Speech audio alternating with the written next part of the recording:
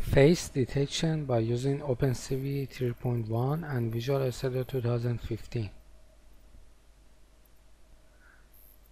First of all, go to the path that you extract the opencv, which you download from the internet. So in the source data,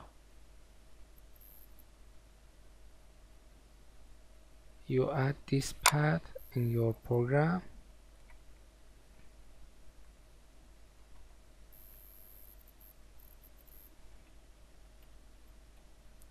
This is for using the face detection.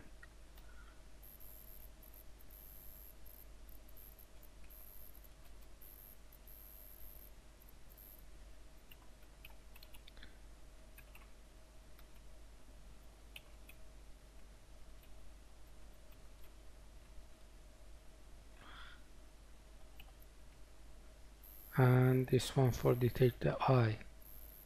Just we copy and paste it, the path here.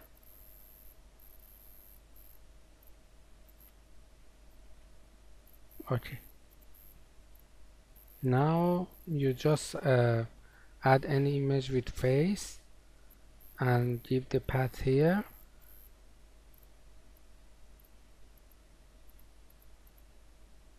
This is the source code which provided by example in opencv directory. So when you run the program, the face and eyes will be detected.